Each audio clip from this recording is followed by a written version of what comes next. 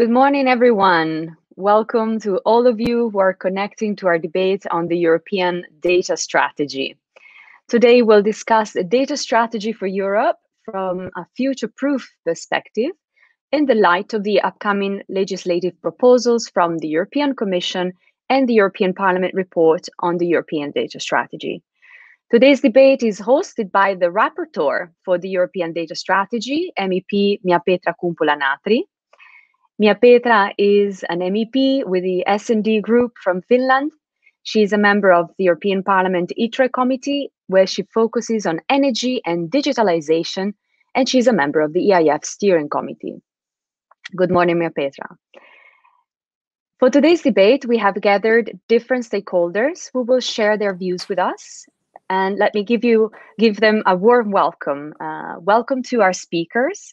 I will start with Malte Beyer-Katzenberger, Policy Officer at DG Connect at the European Commission, where he is team leader for policies related to data-driven innovation. Welcome, Malte. We are also joined by Dr. Richard Benjamins, Chief AI and Data Strategist at Telefónica. Richard has ranked among the 100 most influential people in data-driven business. He is also co-founder and vice president of the Spanish Observatory for Ethical and Social Impacts of AI. Welcome. And a warm welcome also to Adam Ocharski, head of business intelligence at Santander Bank Polska, who claims his primary job description is to transform data into money. Welcome, Adam. Adam is also a lecturer at the University of Wrocław and an active member of the European Banking Federation. Last but not least, let me welcome Eline Chivot, Senior Policy Analyst at the Center for Data Innovation, who will share her views as our first respondent today. Thank you all very much for joining us. We expect over 100 participants connecting with us today, including members of our forum, representatives from EU institutions and MEPs. As always, after listening to our host, MEP Kumpula-Natri, and to our speakers, there will be an exchange of views with the audience. Today, this will take place in the Q&A session area. You'll only have to click on the button on the left-hand side where you see Q&A session, or otherwise on the link that we will share in the chat box when the time comes. We are now all set to start. Miapetra, the floor is yours. Thank you, and good morning for everyone. Isn't it nice that we are together, even it is on the screens? And I must say that we have all getting used to this one. In the beginning, it was whether to start having the telco meetings or should we wait for the get-together, and it was a very good decision from the EIF to start a series of these seminars online. And thank you, Maria Rosa and the whole EIF team for organizing this one as well. I'm happy to share with you some ideas on the data strategy as it is now having very soon the last confirmation to be the report, and then very soon we will have the timetable for the deadlines for amendments and so on. But the big picture is that we all know that the strategy commission gave out already in February. It was very timely, even it was days or weeks before the whole COVID-19 really came into the knowledge of every European citizens. And it really shows the need for the readiness for the digitalization that is needed. And it really shows that it is not something on the businesses only or on the industrial scale, nor it's only on the platforms or the consumers and us as a citizens, but it is everywhere in the society. So if we want to set Europe as fit for the digital age, I think the right strategy is not to be passive and follow what happens in the markets, what happens in the innovations and companies, but we have to take the social development on board. And that's why Europe speaks a lot about the values and what kind of society we want with the digitalization. But at the same time, we know that COVID also caused a difficult economical situation, and we know that the digitalization is one answer also to boost the economy and make the things better, the more quality decision with the help of AI, and then also the make more effective public services, that they do not come too costly, and then the citizens expect that once they get something quick and online and in real time, why not also the services that are not usually thought as a part of the digitalization could be then be online, and or they could be in real time. So I think the idea where the commissioner from the commission, we have the speaker here, but then I support the idea that we need the right framework and practices to make data flows to improve the society, both on the quality of the living here and the quality of the services, the quality of the products, but then also serve the values. You have said it for self.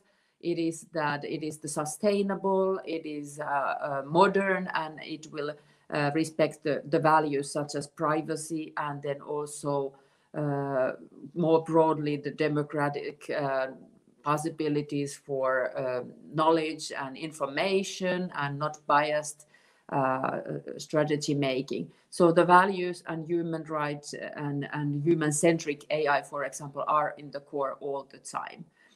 So, but how to make the data flow to be used then for the technologies and AIs is a key question in today's strategy.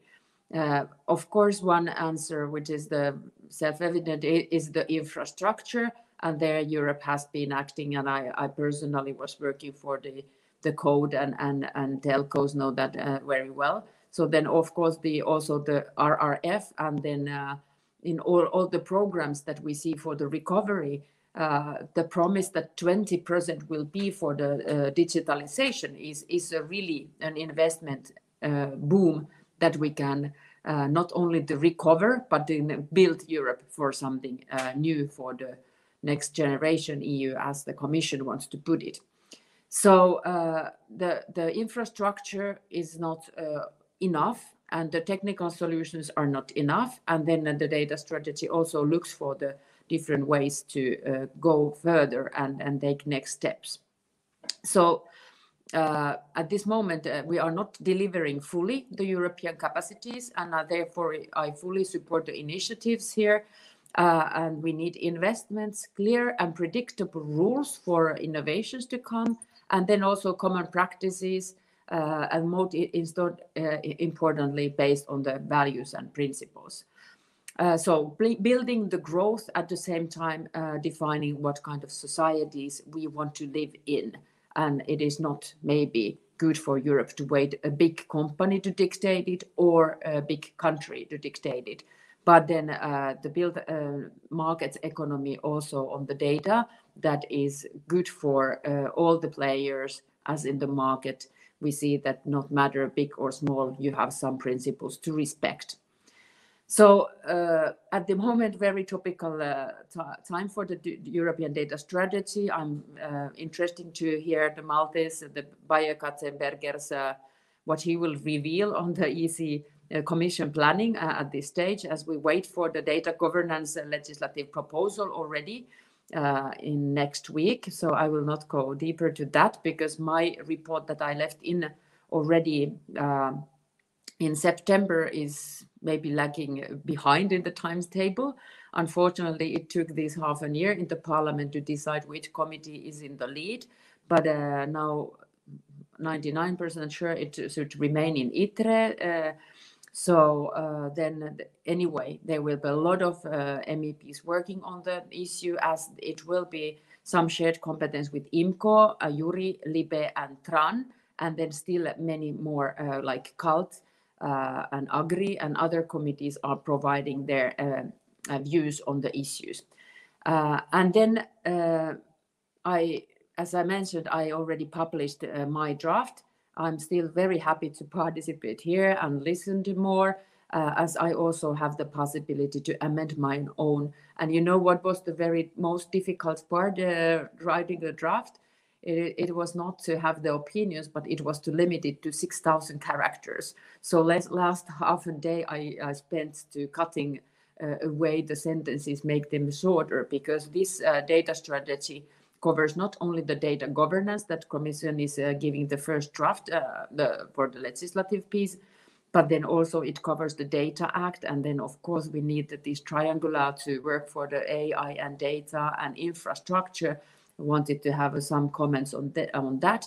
And then I also work in the Parliament Standing Rapporteur for the e-commerce negotiations under the patronage of the WTO, with the 86 countries now negotiating international rules for e-commerce. So I keep on looking our internal possibilities, but then also the international legislative or agreements if Europe can deliver with the like-minded partners, and then find a global setup for e-commerce as well. So a few points I want to take up here before I will give the floor to the others, that I want Europe to create a level playing field in the data economy, so that the different players can take part, the different players want to use the opportunity to take steps to come into the data-driven economy, so they feel that they also benefit when they start sharing data. Often the big platforms say that the small, medium-sized companies, they do not have the knowledge, they don't know how to do it. But I'm a little bit afraid that they might know, and they don't just see the benefit coming to themselves, but it is only benefiting the bigger platform. So that's why I want to see that there are the ways that everyone supporting the chain will also take part of the revenues. The second idea that the real-time data flows also could be good for the people to understand what are we doing here. Why do we lack the online not online, but the real-time data on so many decision making on the public side, and we think, for example, the COVID now. So when we have the statistical information that is official and finally improved, it might be next year than when we can see the health data from the January 2020.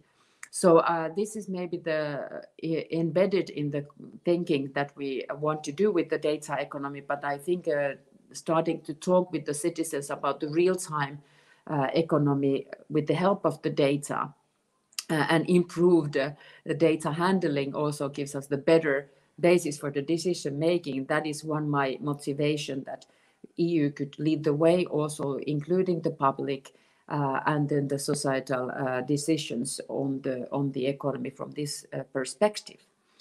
Then on this document, the Commission proposal very much concentrates on the industrial data, as even the figures are given that 80% of the data is not benefited at the moment, or they are not really used. So then how to improve the readiness to open the data for the usage, and then understanding that once you share the data, it has the value only then, and not in the server when it's not used and only stored. It's not value for nothing, not for the service, not for the income for the owner. So how to then tackle the question on the data to be boosted, and then here one difficulty that I wanted to take on board to my report was the mixed data sets. The industrial data, it's quite clear if you read the X-rays, but then actually, yes, it is the containing my bones. So then how much is that covered by the GDPR? And then I do not see the possibility to concentrate only on the industrial data, but I see that the GDPR must be respected all the time and very close, even on the industrial data. And then the readiness to see for the mixed data sets needs to be there, embedded in the governance and the rules that we do, so that we do not also let too much data be unused, and later on it can be gathered with another data and later to be doomed then that, okay, GDPR needs to be respected here. So for the final, I think the intermediate layer and the edge are the keywords also to find the European way for the markets, that it is not all central, but nor is it all in the device stored and then used with a monopolistic way. But then I think the more players will come when we have the intermediators on the market, and also those intermediators can handle the mixed data sets. So that is an answer for some questions and ideas that we do have. So I look forward the governance proposal, and especially these different 9 strategic data spaces that will be created. And then I have the deep understanding that the exercise we are doing, it's not technical only, nor it is policy making only, but it is both. How the European data economy can be built and how the different players can take part. Of course, the research and governance and ideas to test are all needed. And at the same time, we have to have the capacity, the knowledge on the different sectors of the life. For me, the data economy or the AI is not one center of excellence, but it is the policy that happens on the different fields of economy. And it's easier to try to think what sector might not have data economy or part of the data economy than what could not. So I think it's very broadly taking on board, and that is the need to also us to see that the governance and development is happening in different sectors. And we need to, that's why also the thinking the further with the 9 different data space is the way forward to make it the tools more specific. So with these words, I wanted to just open from my side and ready to take the part of the discussion. Thank you. Thank you very much, Miapetra, for opening this debate with your views as a rapporteur for the European data strategy. Not an easy job, for sure. Let's bring in the European Commission point of view with Malte. Malte, over to you. Good morning to everyone. Thank you for the opportunity to participate in this discussion. Please interrupt if the streaming doesn't really help, or the audio doesn't go through. Yeah, it's been exciting times. I mean, the new commission took office on the 1st of December, and already in February we could come up with a data strategy, which shows that the importance that Commissioner Breton, in our case, attaches to the subject, and especially the fundamental nature of getting data governance right for anything. As you will remember, as observers of the Brussels scene, that the previous focus has been on how do we tackle AI, also thanks to the pushes that we got from the European Parliament to take this, the challenges of AI a bit more seriously. But Commissioner Breton said, well, first we have to get it right how to organize the data, because ultimately also AI will need the data for that. So the strategy from February builds on the assumption that we had already a first wave of data, which is personal data. The Web 2.0 collected a lot of that. A lot of social media platforms that we know today are basically organizing a lot of that data flow. But here comes now all the factories that will connect to the internet, all the farms that will connect to the Internet of Things, which has been a concept that has been around for a while. But I think now with sensor technology, connectivity, and compute, plus the data analytic tools, these 4 elements, we can bring it really to life. And that will generate a massive new amount of data, most of which will be non-personal in nature.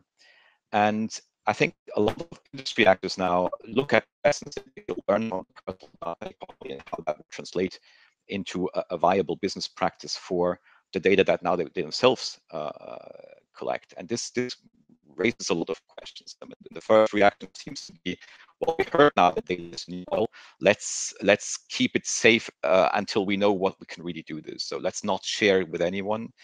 Let's keep it to ourselves inside different organizational departments of a company. But even if one company consolidates its data holdings, we'll keep it inside the company. We'll keep sitting and waiting.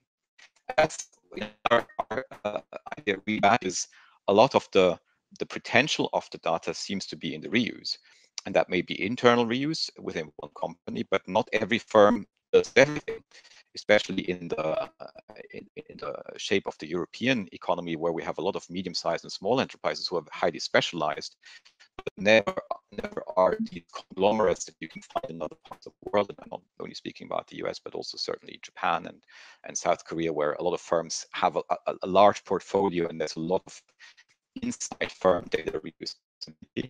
I think for Europe, the nature of the economy and of the data economy needs to be a lot more collaborative if you want to keep everyone in the game and not only let those survive who have the power to construct walled gardens, conglomerates.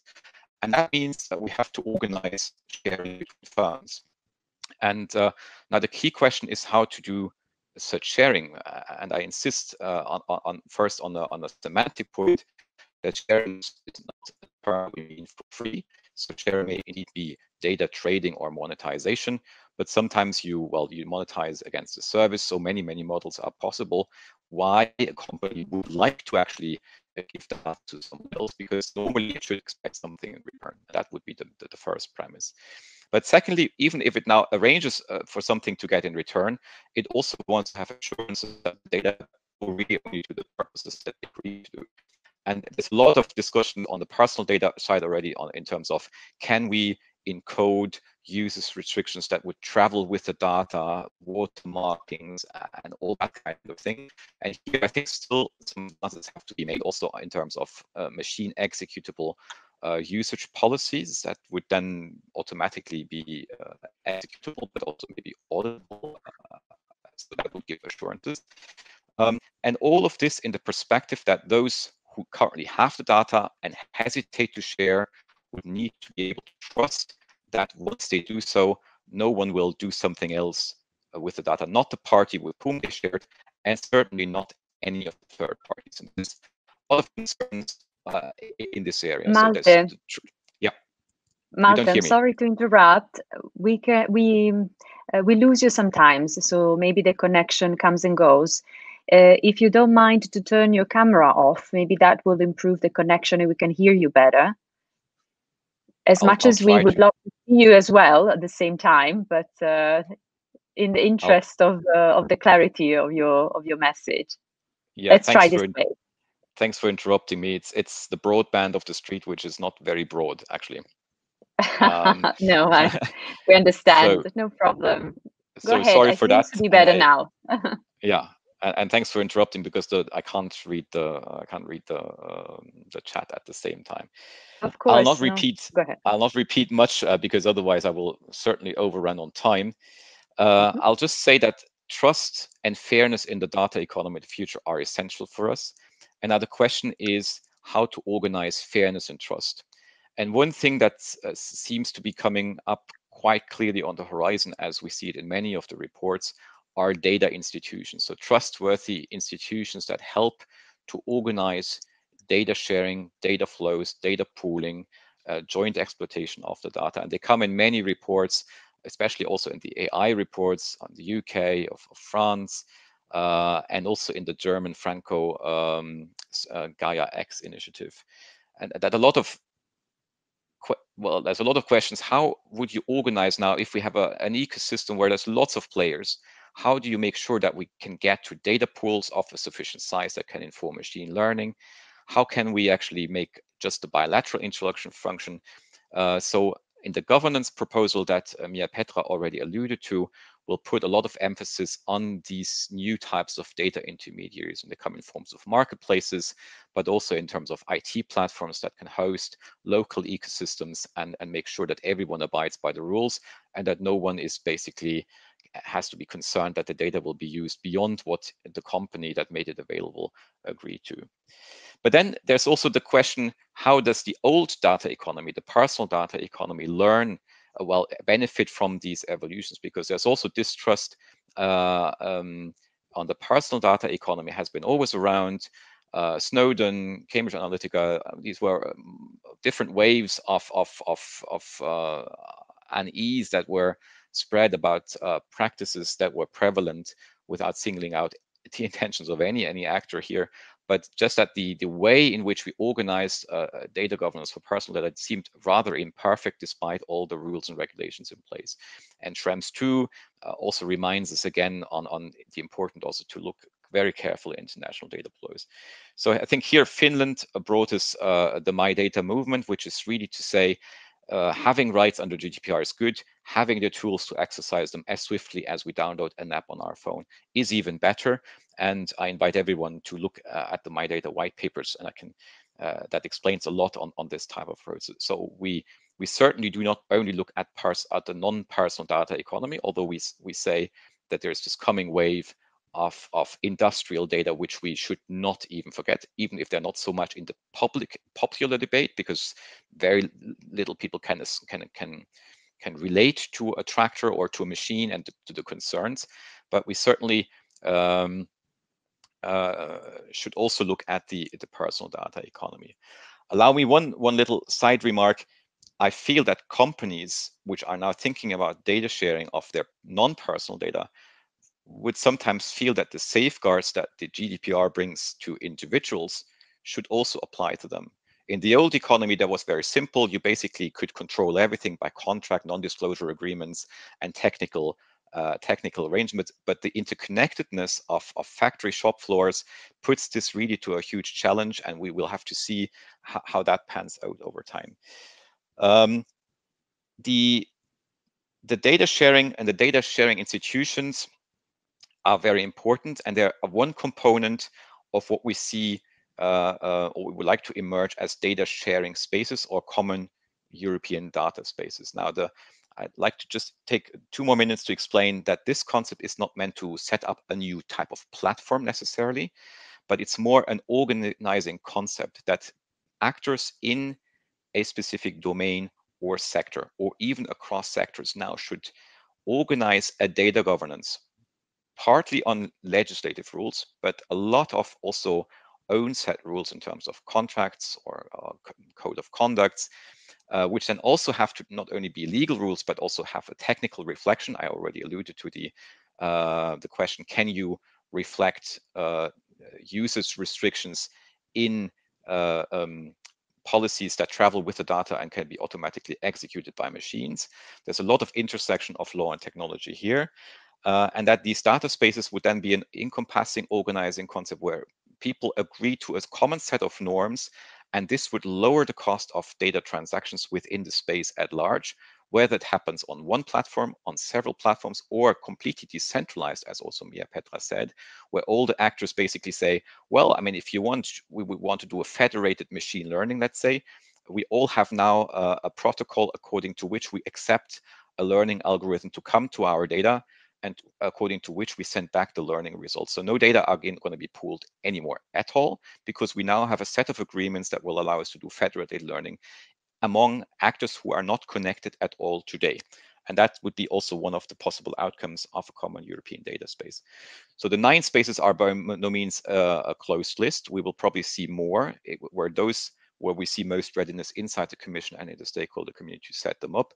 But everyone should be invited to actually now organize a sector, including all the industry stakeholders, say, we'll make a first move.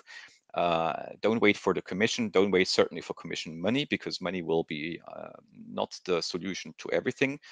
And if there's a commercial interest to actually jointly work on data, I think it should be so interesting for industry to just get it going, and then work with the Commission, especially on the cartel side, to get it safe, and maybe to use certain of the tools that we want to foster the emergence of, which we want to foster under the data governance framework. And that's again the data institutions that you may need to organize your data space. I might pause here, and I'm looking forward to the debate later on, and hope you could hear me during these last minutes.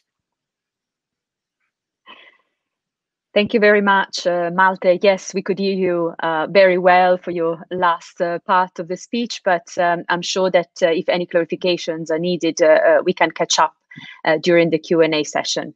Now, I would like to give the floor to Richard with Telefónica. Let me remind all speakers that it would be best to stick to 5 minutes so that we have enough time for an exchange of views with participants that we follow. Richard, over to you. Yeah, thank you, Maria, and good morning, everybody. Thanks for sharing our experiences on data sharing and European data strategy. Just to remind you of some of the activities that Telefónica and myself have been involved in. I was member of the European Commission's expert group on business to government sharing with a lot of discussions and insights on how to grow business to government sharing. I'm also the founder of a big data for social good department within Telefónica, where we share non-personal data for the greater good with humanitarian organizations, etc. And within Telefónica, we have a business unit that is actually doing data sharing as a business, where in the past maybe 3-4 years we've done over 600 projects. Yeah? So we have some experience in what it means in practice to share data. We believe that the European data strategy is very important. We really welcome it. Today, in general, data sharing is only at the beginning. So you can think of data sharing as 4 different types of data sharing. Yeah, it's business to business, it's business to government, but it's also government to business and government to government. Yeah, the last 2 are in the scope of open data. And even there, where there is a lot of data available, not so much. There's not really an ecosystem that supports that sharing at a large scale. Well, the data is available, so it's not a matter of only making the data flow and make the data available. It is above all of making that data used others to create a thriving ecosystem that really makes the difference. If we don't manage to build a thriving ecosystem, then it really it will not take off.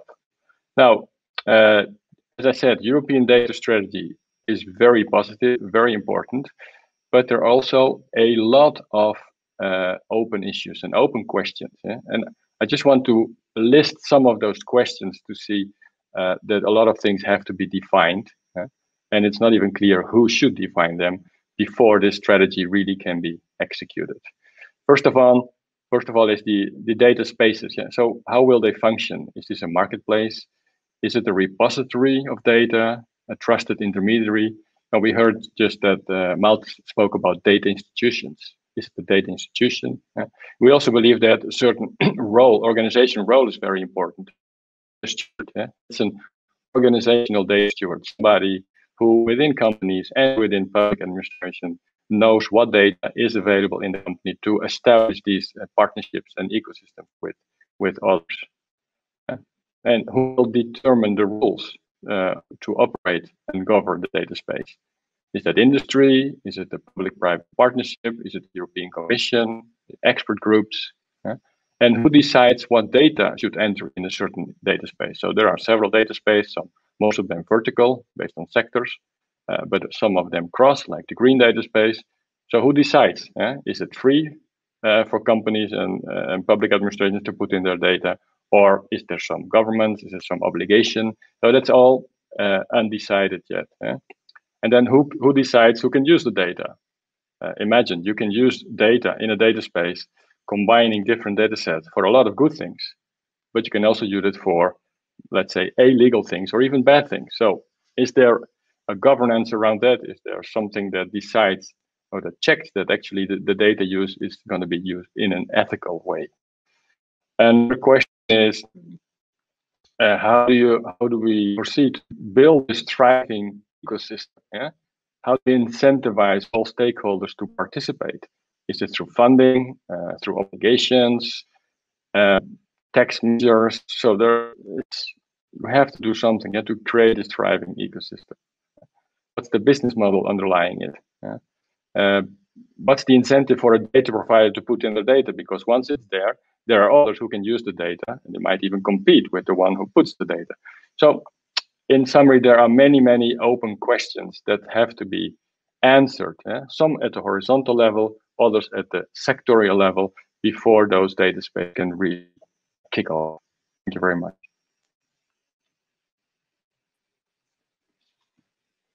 Thank you very much, Richard. And now over to Adam, please. Good morning, everyone. Thank you very much for organizing this event and inviting me to participate. I work for Santander Bank Poland, and I'm leading the business intelligence area where I'm working, my team and I were working on data-driven solutions to improve financial services for our customers. And I would like to share with you 2 use cases which I hope will illustrate the importance of the data, especially in these days. One of the key roles that the banks are playing in the economy is to provide the financing for different investments via loans granted to the different entities or individual customers. In order to grant a loan, we need to answer the question if the customer is going to repay it. And in order to do that, we need to understand the way the customer behaves in terms of the context of the loan. So let me take the example of small medium enterprise working in the e-commerce business. Without understanding the behavior of this company, the position of this company in this e-commerce sector, we won't be able to grant a loan or to make a robust decision.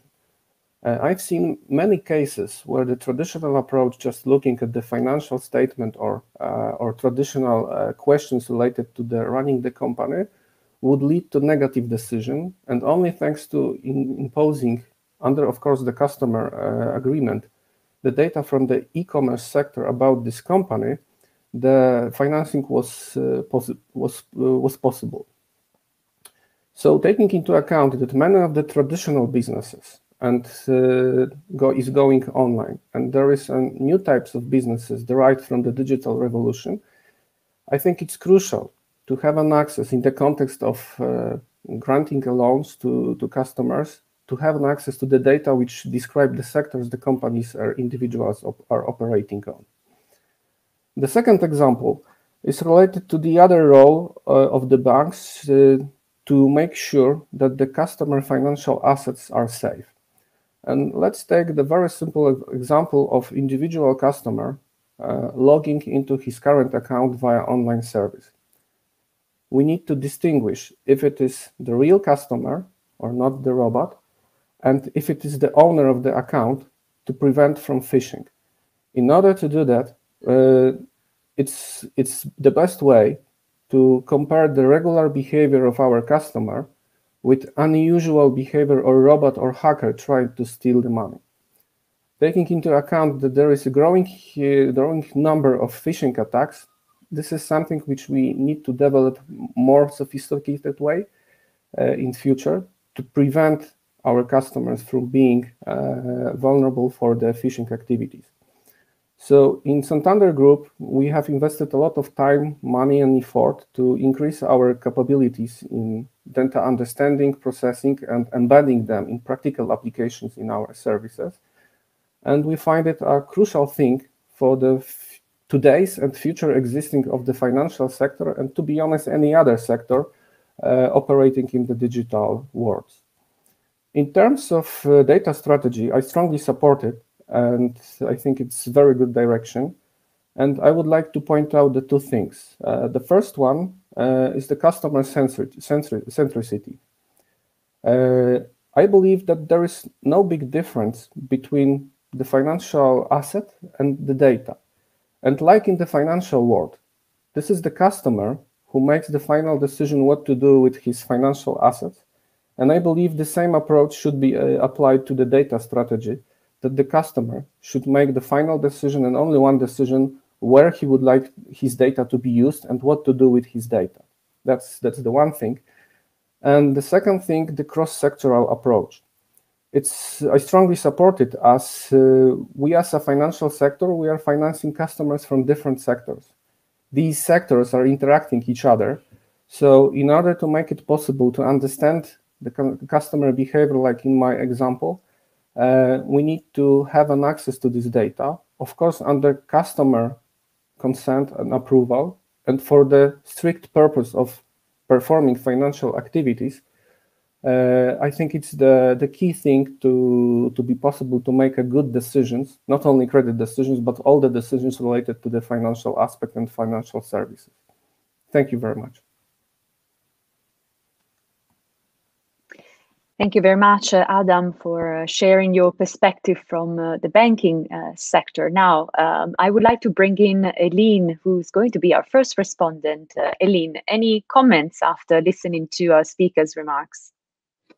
Thank you, Maria Rosa, and thank you for the invitation. Obviously, there's a lot to unpack here, but I'll stay focused on the specifics of this session lined up before, so I try to stay within the 5 minutes. First, contributing with some ideas on how to facilitate B2B and B2G data sharing. We know a lot of companies don't engage in B2B data sharing. And why is that? Well, that's, privacy concerns, IP issues, trade secrets, the fear of misappropriation of the data, considerations of commercial strategy, the lack of demand for a company's data, and of course the uncertainty about safety, security, the liability conditions related to the technical process of sharing data. So just to say that I think we all agree here, including with MEP Kumpula, that there are some issues that are there and could become obstacles even more to data sharing. And if you look at the data strategy, the way it stands, some things indeed require clarification as they remain undecided, as Richard said, and some things should be kept in mind. So yes, there are risks related to legal uncertainty and compliance costs. So what happens when your data sets, like in the healthcare or financial services data space, would be mixed with personal and non-personal data, and that can be costly to separate them. So we need clear guidance and governance about compliance. And you have some sort of regulatory double think here. The GDPR limits to some extent the collection of data, of personal data and processing, but this idea of data sharing encourages it with the data strategy. Yet there will be arbitrages case by case that will be necessary and that will add complexity to companies. And data portability can also be costly, and that should be factored in a bit better, which wasn't the case in the GDPR. If we want companies to take more than a superficial interest in supporting the data spaces, there will have to be a clearer business rationale and incentives for contributing data that was closed until now, and it shouldn't become pay to play or too costly or time consuming. And those that are running data institutions, and indeed who will be these intermediaries, would have to ensure transparency about the costs, communicate clearly about the value offered to stakeholders, and demonstrate the impact through evaluations. Malte and others refer to trust. It's important to consider the different methods that exist for data sharing and enhancing trust. So you have third-party assessments, certifications, and audits, and some are better suited for certain sectors and circumstances. So what works to create trust for data sharing in finance might not work in healthcare, or between two organizations sharing data directly versus those doing that within an ecosystem via an intermediary. Next, we should experiment with smart data initiatives, data trust, and other voluntary data sharing models. I'd refer here to the UK National Strategy on Data, recently released, because these models really can help to improve data quality and also can encourage businesses to share and collect data more responsibly. One more point is that it's not always useful to share data as such. The expertise also matters. And there's not just one type of data. There are many millions of different data sets covering different and unrelated types of things with different applications. So the pooling and overlap and cross-application of those data sets does not always make sense. Adam referred to the individuals that would be in charge of decision-making. They would need certainly first to have more literacy and better knowledge of things and tools if we expect them to make those decisions, I believe. Another point is the quantity of data matters, yes, but even more is the quality, because that could address concerns related to data-driven systems, like AI systems we see with bias.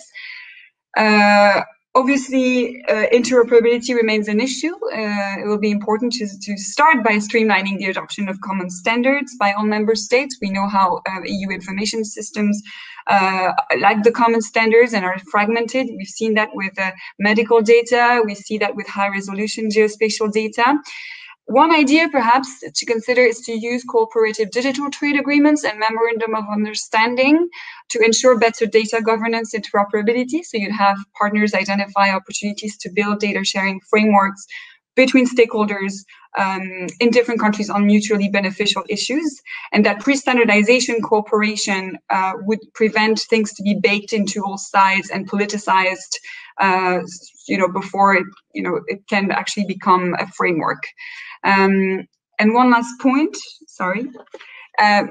On mandating data sharing, it will be important to clarify and ensure data sharing isn't mandatory. Sometimes some government initiatives may be helpful for that by identifying industries where there are barriers to data sharing, for instance, but there are many examples of the private sector sharing data already. You see that with pharmaceutical companies. There's a lot of existing coordination with industry, with codes of conduct and self-regulation frameworks, and some consolidation of that would be great to start with. Just as important is to emphasize more strongly IP as well in the proposals. So we know the idea is not to force companies to give up proprietary data and trade secrets. Real quick, one last point I wanted to address on the anti-competitive behavior and how to address that. In some industries and markets, you have a small number of firms that have exclusive access to particular data sets. And so these companies exploit their market power to limit access to that data through both technical and administrative means without any legitimate business justification. You see that in real estate or in the air travel industry. So a good framework to consider could be to evaluate, so to know whether to intervene. First, does the company have exclusive access to data? Is the company limiting access to this data in ways that harm consumers? Third, does the company operate in the absence of any legitimate business justification? Then you could use that framework through industry-led initiatives whereby stakeholders represented different business models. So banks and third-party personal finance apps, for instance, would oversee the decision-making process. And I'll stop here. I'm sorry I was super quick, but I hope this was useful, and I'm looking forward to the discussion. Thank you very much, Eline. Very clear comments, and thanks to all the speakers. I invite everybody to continue the conversation and allow a more interactive participation from the audience as well in the Q&A session. Participants will be able to join by clicking on the button. It's on your left-hand side, or otherwise in the link that we just shared with you in the chat box. So see you there in a second.